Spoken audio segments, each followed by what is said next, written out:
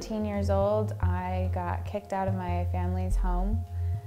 I was a straight-A student. I was getting ready to graduate high school, and then I had nowhere to live. And I had a bag of ramen and my cat, and that was it. It was a difficult time, and if there was something like this that I could have gone to, that probably would have helped get me right back on track. Instead, I graduated high school, started college, and because things were kind of so chaotic, I dropped out my first semester, and it took me a little while to get back into school. But I was definitely homeless for about a year, maybe a little bit longer than a year.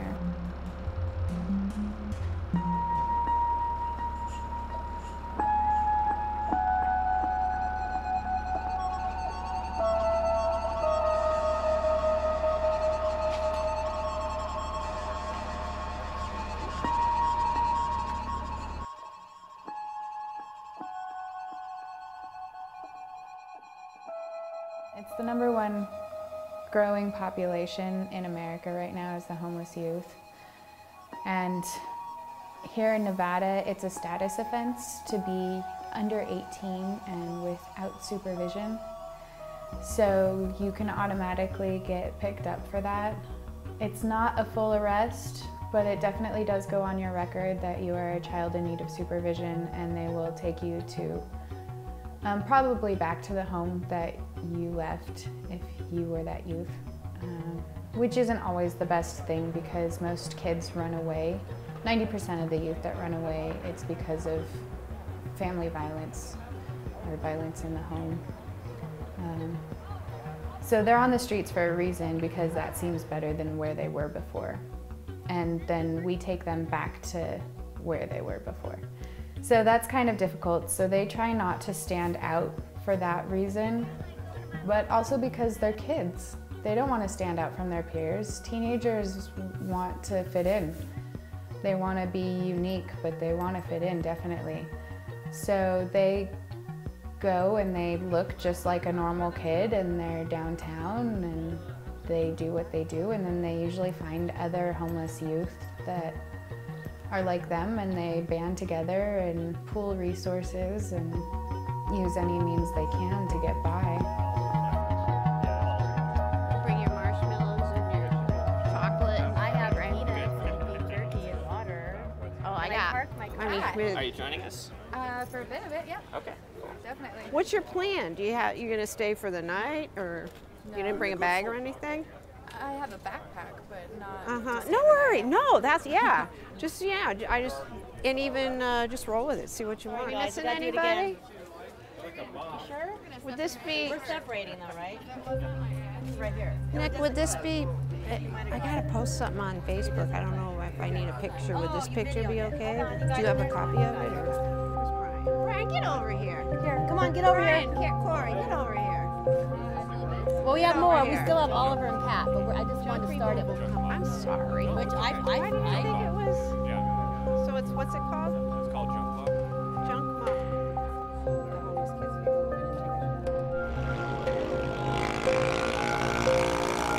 Bryson Kids. It's a nice name, it's Bryson Kids.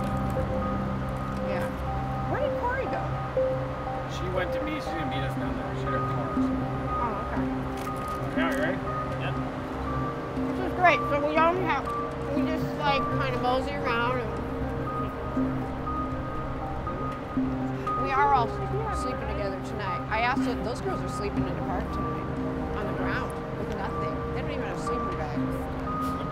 How old were they? About 17 and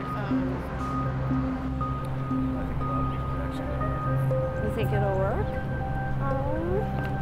Because you have no idea. I mean, I hope it's not like you build it and they will come.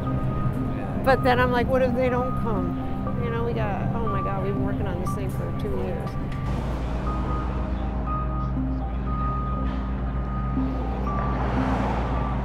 There's a number on there and they can just call. Because we're going to open Friday. Free food, free video games. How can you turn that down?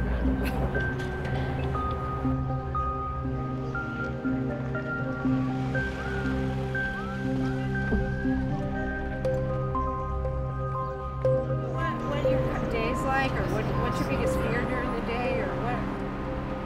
You know, the biggest fear is just, you know, someone coming up to us and, you know, trying to hurt us or something. It's pretty much the biggest fear. Pretty much. All we really do is walk around, try to find food, you know, try to find another place to stay. But we're like the nicest people you'll ever meet. Probably. Have you had problems like people assaulting you or whatever? All Yeah. the time. And you don't have any way to get help? No. Oh, it breaks my heart. I shouldn't have to feel that way.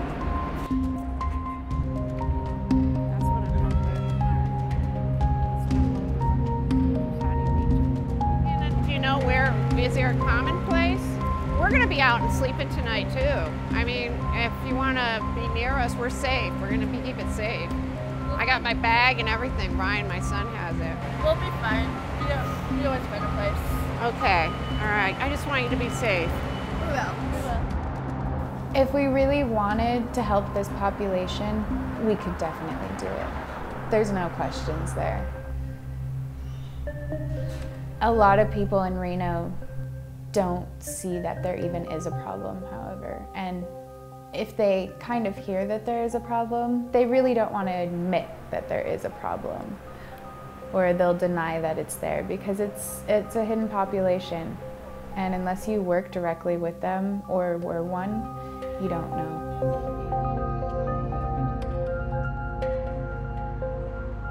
Okay? I got resources. Okay? Yes. I love you. I love you too.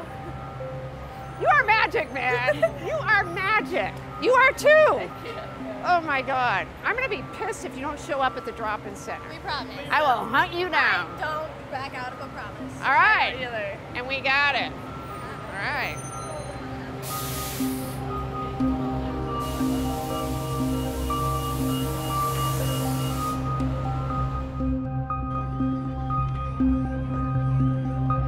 So you drop it, and then you let the bottom swing back and forth, and you just keep it like... Here at Medicaid, you can automatically take advantage of this, no problem. You get 500 minutes, unlimited text, call or text anywhere in the United States. You with the insurance? Yeah, with insurance. Yeah, I see your friend. How's your day going? So what? Your what? Yeah, I see you guys. How you doing? Come on. Yeah, we got a couple. They are, try to word this. I mean, as I see it, they're kind of preying on people that don't really have money and don't really have means. So they get a kickback for sending people up for federal run benefits. So one of them being an Obama phone. I mean, that's what people call it. I don't know what the legal term is, but they get a kickback for everybody they sign up. So they walk around and try to, yeah, it's an Obama, but like, you know, what the government calls it. But yeah, it's part of, you know, food stamps and, you know, SNAP and all that. And SNAP handles all, they have outreach and, you know, they sign people up and do everything. But these guys go and, you know, I mean, as I see it, kind of prey on these people, and they sign them up for these phones that, you know, a lot of them really don't need, and they suck off the government because these people don't really want the phones. If they want it, it's easily accessible. It costs taxpayers money to have these phones, and these guys are making money in their pockets off of it. So.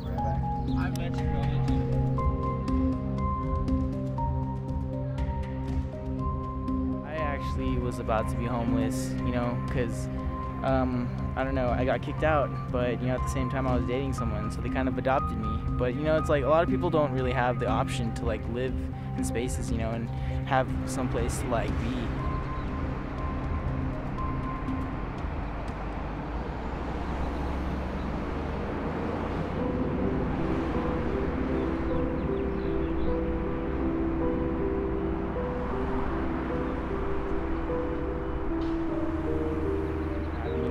Accidentally just fall into like addictions and stuff, and you know, like by the time they're like done with whatever they're doing, it's like, you know, you don't really know where you are, you don't have anyone to like kind of like lead you, you know, like you might just run away from home sometimes. Sometimes it's like the person's own personal choice to be, you know, like alone sometimes, but at the same time it's like, you know, it's kind of it's good to have people, to know people, you know, because at the same time, it's like there's a lot of people that actually do care. And there's a lot of people that are just really respectful of, like, you know, of a lot of people that are homeless, and they're aware, you know. And I think that's a good thing to be aware, you know, because it's really hard. Like, you know, there's the middle class, there's the lower class, there's the upper class, and I think, like, you know, even the middle classes, you know, they have it just as hard. I just got a number that blew my mind. It costs $537 a day to incarcerate a youth in Nevada. Jen Evans. Jen Evans it costs. Yeah. How much? That's $537 a day to put someone in Jen Evans. That's not okay.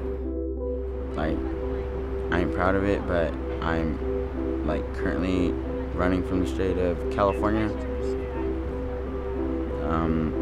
for something I did, you know, something stupid I did, you know. I shouldn't have, you know, I shouldn't did what I did, but I did it, you know. Now I'm facing the consequences, you know, and because I don't want to go to jail, I'm running, so, you know, but it's just best to, you know, help and teach the kids just to stay out of trouble, you know, so that way they don't end up in the situation I'm in.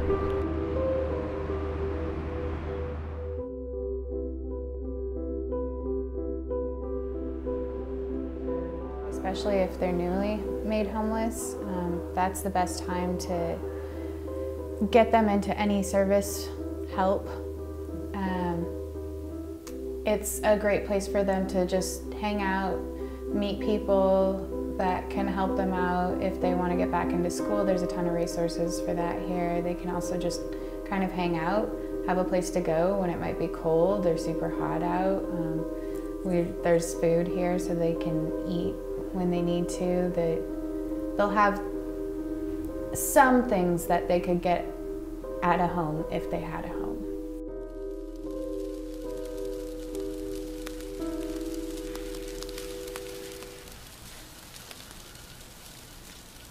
When I first got kicked out, it was 3 a.m.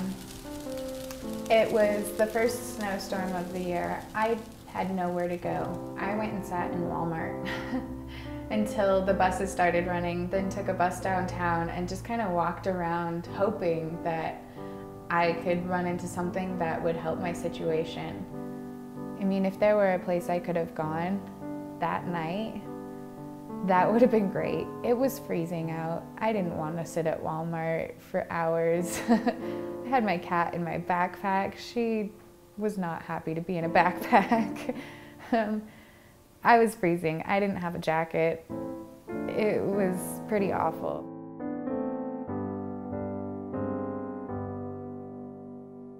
I met some people. I stayed on their floor. There was like 10 people living in one bedroom. And I started to become entrenched in that lifestyle.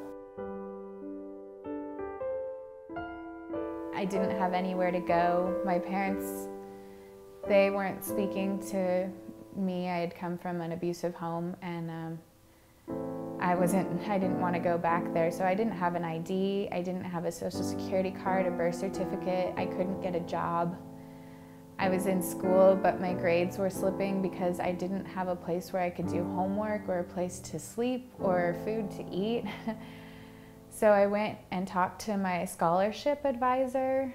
She gave me some free meal cards, but I mean, I didn't want to use them. She helped me get out of school for that semester, but stay involved in some of the activities in the school, and she got me involved in a counseling program, but I had no idea what to do at that point. It took a good 2 or 3 months before I could get that figured out, and in the meantime, I had nowhere to sleep. I had no ID, no way of providing for myself.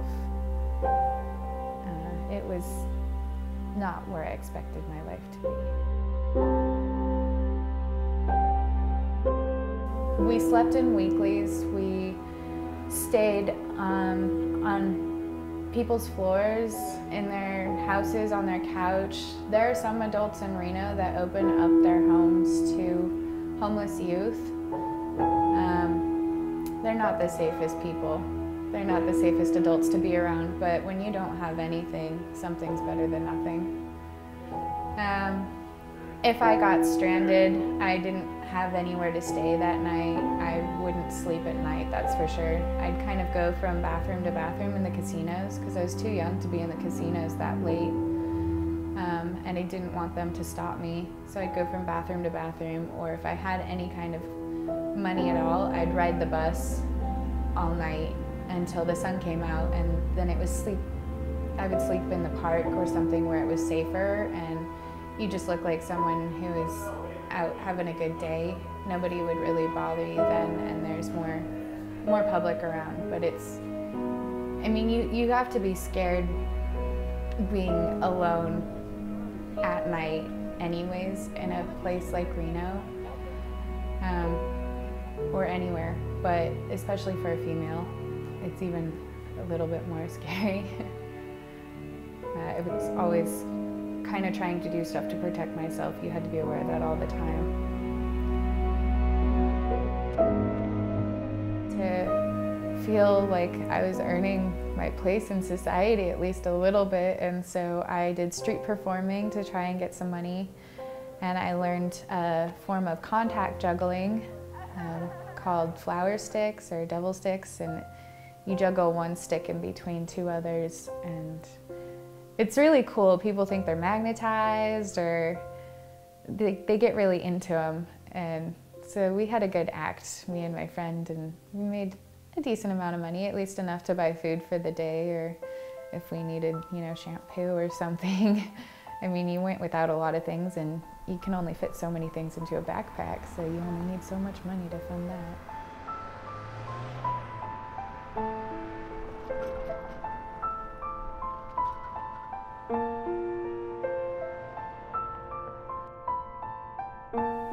One thing that it's definitely important for Reno to know is that there are homeless youth out there. You're not going to see them walking around carrying a shopping cart with a bunch of cans and bags, so you're not going to notice them as, you know, what you would typically think of as homeless. You're not going to see them sleeping on the street corner. They're going to look just like every other kid, and they're going to be trying to do the best that they can for themselves.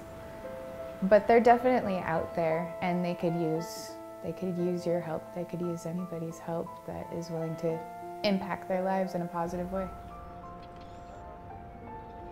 And I'm doing what I gotta do, just to stay strong.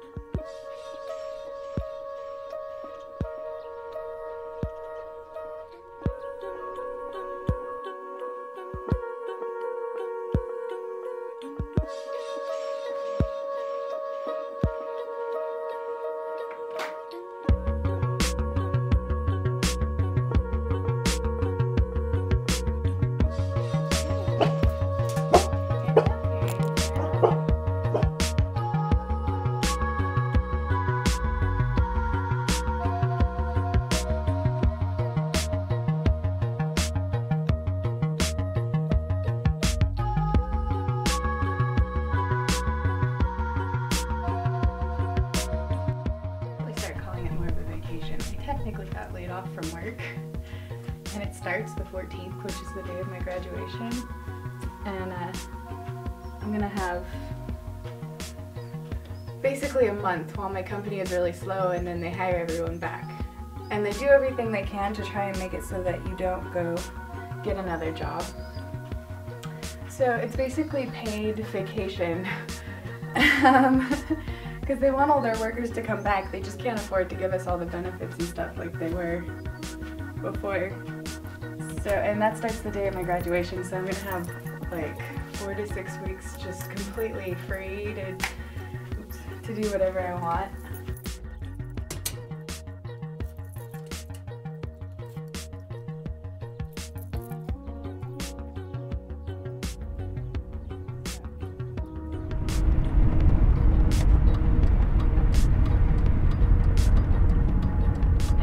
That I did get trained. I'll be an official social worker soon. also have quite a bit of training in psychology and art and human development and logistics, because these were all my majors before. Logistics is really fun, but they cut that program up at UNR because they had to make some budget cuts. So we're headed up to the university. I've got 2 classes left and then I'm done. I've been going to school for so long, and some semesters I just took classes just to take them to stay in school. And it's been 9 years since I graduated high school, and I've been in college intermittently since then. So it's just kind of hard to believe that it's going to be over.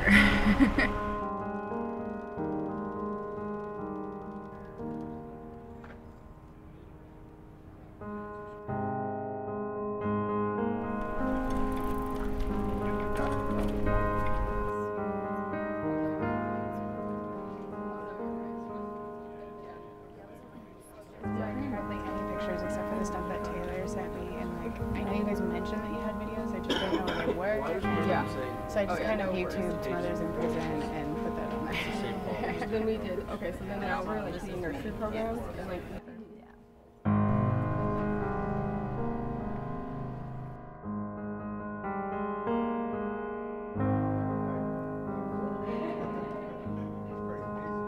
She's a big dreamer, and she, unlike a lot of people who dream, she actually makes these dreams happen. And she wants to help kids in our area. She also runs a home for boys that takes in boys who have aged out of the foster care system. So this is really just the next step, and the next step in the Homeless Youth Drop-In Center is they're hoping to actually open up a shelter. They just got the building, so hopefully there will be some actual housing there as well at the Homeless Youth Drop-In Center at some point. Anybody here aware of or heard of Restart? Mm-hmm. That was my very first student. It's been great ever since.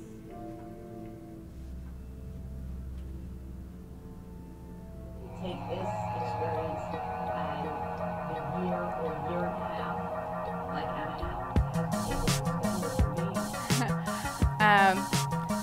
the prison population has increased. It's going to continue to increase. Women with children in the prisons, it's, like she said, it's a ballooning population. So, it's a 90-hour program. We were just making it happen. So. Next semester we can do a presentation on that.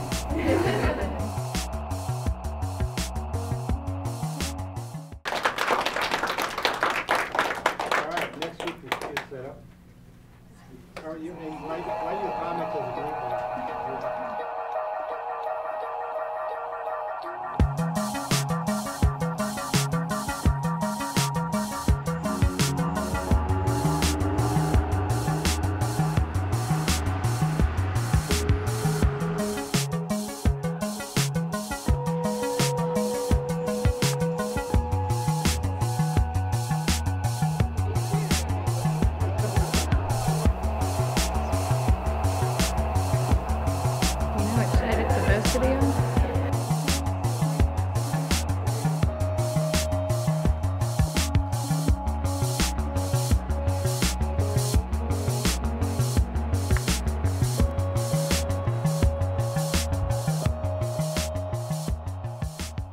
Ms. Eddy has an interesting background. Her work has included senior youth and hospice care, both in the United States and in Africa. We are proud to claim her as a 2011 graduate of our MSW program. She created the Eddy House, a non-profit for youth who are at risk for homelessness. The project recently expanded from a residential home to an all-inclusive resource center for homeless and at-risk youth. Would you please join me in welcoming Ms. Lynette Eddy.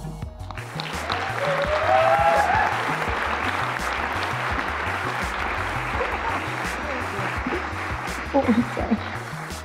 Thank you so much, Dr. Menon, and the faculty and staff here. I have so many mixed feelings. It's hard to describe. I mean, my husband passed away. He committed suicide.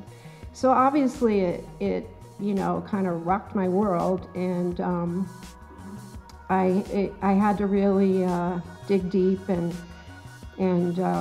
find the strength and hope to get to the other side. And, you know, fortunately I did. And when I came out, I felt stronger and even more determined to make a difference.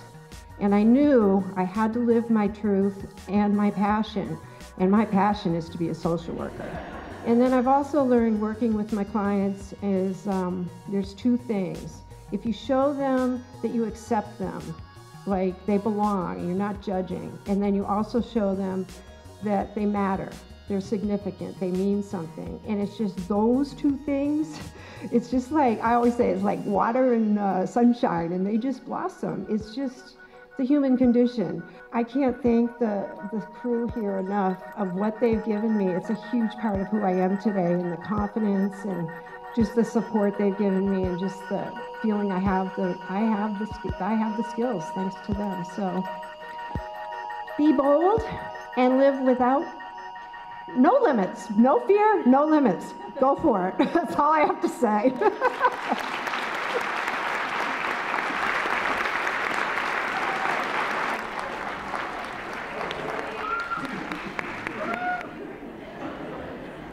Corey McDowell.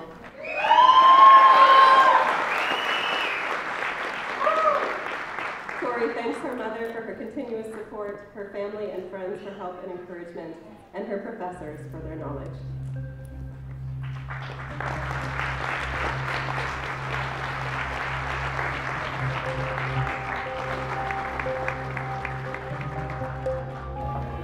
I'm so proud of you. You did it. Oh.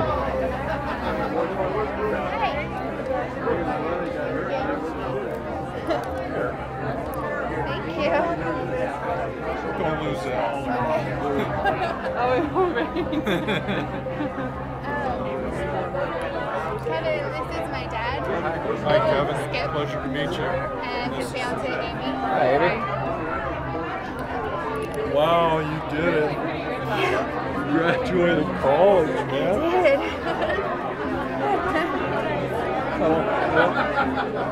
Stay tuned. This is Amy.